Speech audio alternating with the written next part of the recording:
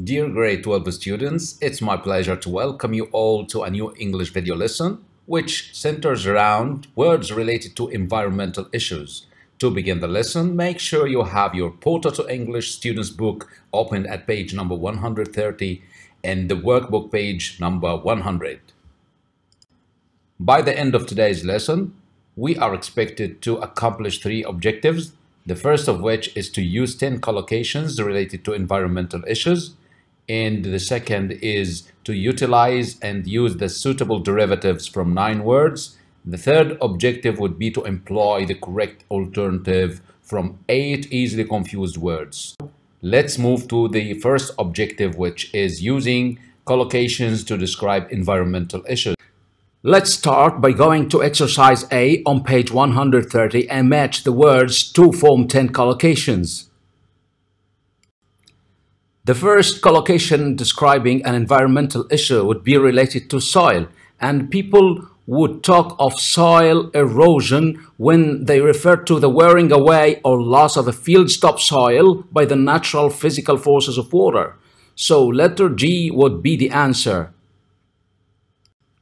The second environmental issue would be related to climate, and we would say climate change to refer to the revolution in the average weather patterns. So letter D is the answer. And the third environmental issue would be related to oil, and it would be called oil spills to refer to the liquid oil petroleum when released into the marine ecosystem, which is harming the marine life by these oil spills. And because of the acidic components such as sulfuric or nitric acids in the rain, we would refer to acid rain as environmental issue number 4. And the fifth environmental issue is called species extinction, which means that some species become endangered or extinct. So H is the answer for number 5.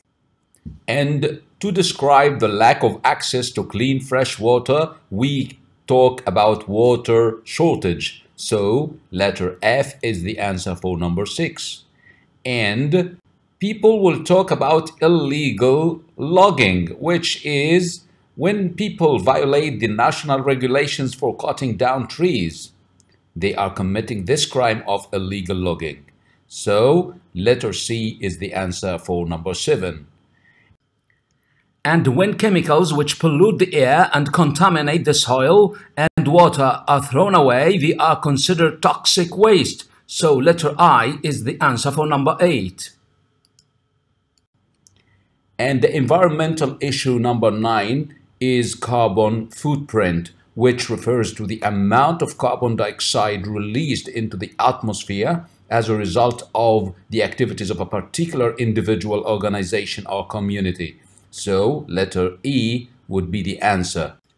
The final environmental issue in this exercise number 10 is ozone hole. And when people have polluted the atmosphere with chemicals containing chlorine and bromine, they cause the ozone layer to deplete and form a hole in this protective layer around the planet. And now, Khalid, which of these environmental issues do you consider the most important? Actually, I believe that water shortage is the most important issue, as the lack of fresh water may threaten the life of all living beings on Earth. And what other important environmental issues can you think of? Plastic pollution, electromagnetic pollution, and radio wave pollution. Now let's move to our workbook page number 100. And here we are expected to match the words to form 8 collocations talking about environmental issues. The first of which is number 1, carbon footprint. Number 2, climate change. Number 3 is oil spill. Number 4, water shortage. Number 5, ozone hole. Number 6, soil erosion. Number 7, acid rain. And number 8 is toxic waste. And now we are supposed to complete the sentence at the bottom with one of the environmental issues mentioned above. So let's start. Sentence number 1 says, air travel is one of the major factors that increases a person's what? Of course, when you use the airplane or you travel by plane, you are consuming oil, which is giving us carbon. So this is increasing the person's, yes, carbon footprint. Sentence number 2. Unfortunately, these statues have been badly affected by the space caused by the city's high pollution. Of course, pollution causes what we call, yes, acid rain. Sentence number 3. Due to the long dry summer, the town is suffering from what? Of course, because it was a dry summer, they will suffer from water shortage. Number 4. It will take months to clean up the space left by the ship that sunk off the coast last week. Of course, if this ship contained oil, it will leave an oil spill. Now, number 5. You won't believe the amount of space that's dumped into the river every year. Since we are talking about something that's dumped into the river, we are surely talking about toxic waste. Number 6, deforestation causes space. We know that trees hold down the soil. So when deforestation happens, it causes what? Of course, soil erosion. Number 7, rising sea levels and unusual temperatures are enough evidence that space is a major problem that needs to be dealt with. Of course, what caused the ice to melt and the sea levels to rise is the climate change. And number 8, and the last sentence says, recent statistics suggest that the space over the Antarctic is growing at a dangerous rate. Of course, what is growing nowadays is the ozone hole. Now, with the second objective of today's lesson, which is utilizing the suitable derivative from 9 words. So we are going to form and use new words from given words. For accomplishing our second objective, we are going to fill in the gaps in this table by providing the part of speech that's relevant to each word. For example, here, the first gap in the table requires us to get the word environmentalist, which is meaning the person who is supporting the preservation of natural environments. And the second word is going to be the noun from the verb conserve, which is conservation, meaning the protection from destruction, loss, or other harmful changes. An adjective from the verb protect would be either protected if we are referring to who or what we are protecting, or say protective if we are mentioning something intended to afford protection. And if we need to keep something or stop it from happening or being in a certain state, we would use the verb prevent. While the state of being polluted is referred to by saying pollution. And the word harm could be used as a verb or as a noun to describe damage or injury, but we use the word harmless to describe what is not causing harm. And if we use the word destruction to refer to the termination of something, we can use the word destroy as a verb.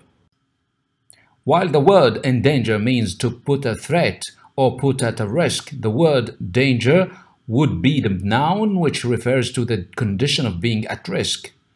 However, we could describe a species by the adjective endangered to say that it is at the risk of extinction. The word threaten is a verb which comes from the noun threat. So far, we have derived different parts of a speech for each entry, and now let's see how we should use the correct word in the sentence. Now, after we have learned how to use suffixes to change parts of speech, let's do this exercise on page number 130 in our student's book. Exercise C, complete the sentences with the correct form of the words in capitals. Sentence number 1. The government is finally taking action to do something about the Space River that runs through our town. Here we might think that we need a noun after that, but if we look after the space, we would find the word river, so we will need an adjective for this place. So we will use the word polluted, the polluted river that runs through our town. Now, sentence number 2. The space of our flora and fauna should be a top priority for everybody. And the verb here, protect, is not going to be used. Instead, we need a noun because we have the word the before the space and the word of after the space. The noun should be protection. So here, the protection of our flora and fauna should be a top priority for everybody. Sentence number 3. Most animals attack when they feel space. Here we need an adjective to describe the feelings of the animals when they attack. Of course, the adjective from threat is threatened. So we would say most animals attack when they feel threatened. Sentence number 4. The space of the rainforest is causing many problems to the local community and ecosystem. The word destroy would be used here, but we need a noun. So the noun of the word destroy is destruction. So the destruction of the rainforest is causing many problems to the local community and ecosystem. Number 5, Shaima is studying wildlife and fighting for animal space.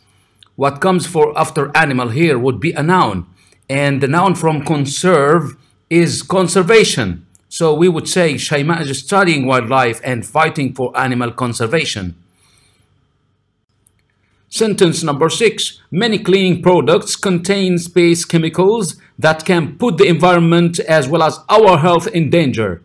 We need an adjective from the word harm to describe the chemicals. And here we're going to say that these chemicals had a bad effect, so they are harmful chemicals to the environment and to our health. Sentence number 7. The problem of air pollution is going to get worse unless space measures are taken to deal with it. Here we need the adjective from the verb prevent to describe the word measures. And these measures are going to be preventive measures. In sentence number 8, the black rhino is a or an species which lives in the coastal areas of South Africa. Here we need an adjective to describe this species which is in danger, and of course it is going to be an endangered species because the black rhino is considered one of the endangered species. In the last sentence, we would say that a group of space managed to stop the factory from dumping toxic waste into the lake. Here we have the noun environment. Yes, that's true, but we're not going to use this noun because we need the noun which describes the people who are supporting the environment, which is called environmentalists. So we would say a group of environmentalists managed to stop the factory from dumping toxic waste into the lake. Right now, let's move to the third objective, which is trying to employ the correct alternative from 8 easily confused words. So let's start. In order to achieve our third objective, we are going to focus on exercise D in our student's book, page number 130. And this activity asks us to complete the sentences with the correct form of the verbs in the boxes. Sentence number 1 says, the school put a lot of space into making its recycling day successful.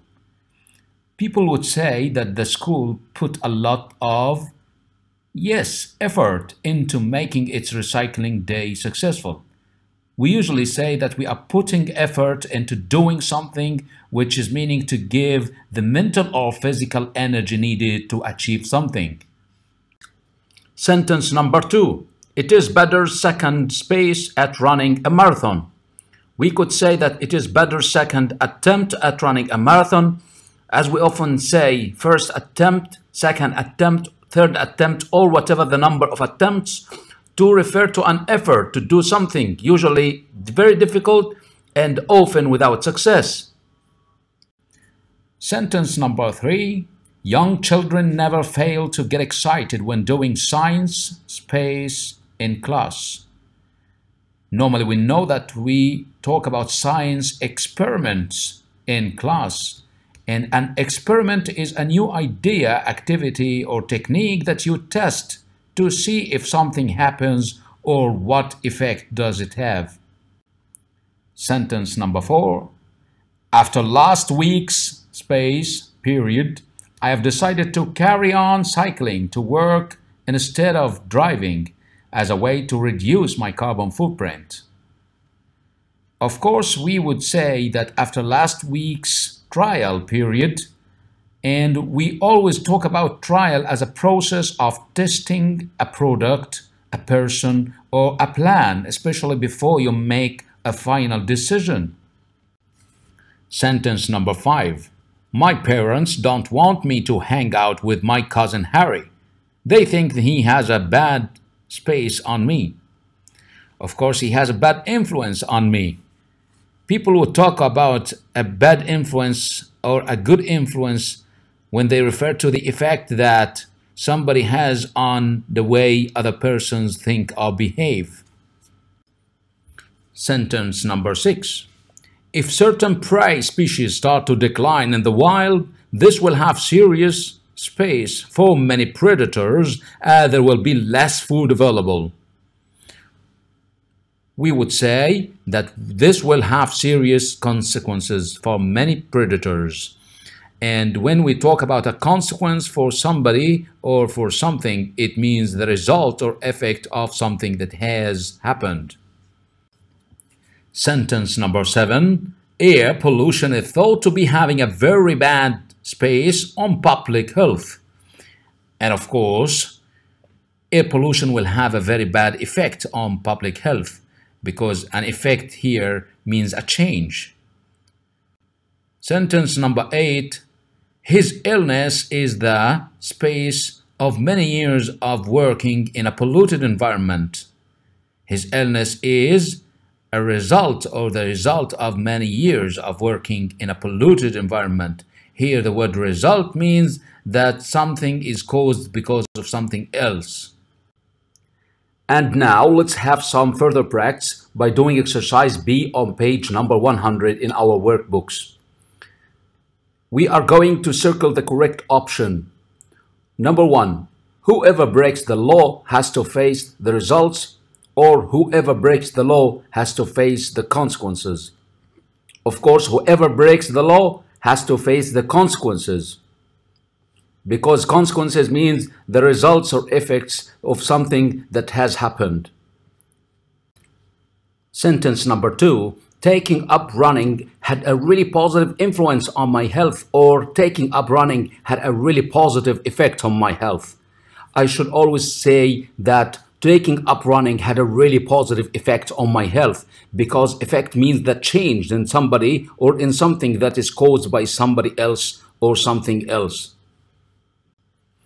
Sentence number 3, should I say, I love science lessons, especially when we do experiments or especially when we do trials. In science lessons, we do experiments, of course, because they mean the activities you test to see if something happens or the effect that it has. Sentence number 4, Karen failed in her effort, or Karen failed in her attempt to go to the gym every morning before work. Here I would choose attempt, because the word attempt means that it is an effort to do something, usually something difficult and often without success. And here it is Karen's failure to make an attempt to go to the gym every morning. And now, sentence number 5. I have thought about growing my own vegetables, but there is just so much space involved, isn't there? Which word should I choose here? Effort or attempt? If I'm going to use the word effort, it is because it means that you are putting effort into doing something, which means that you are giving some physical energy or mental energy needed to achieve something. Thank you very much for watching this video. You will find it available on your accounts on Microsoft Teams. Goodbye.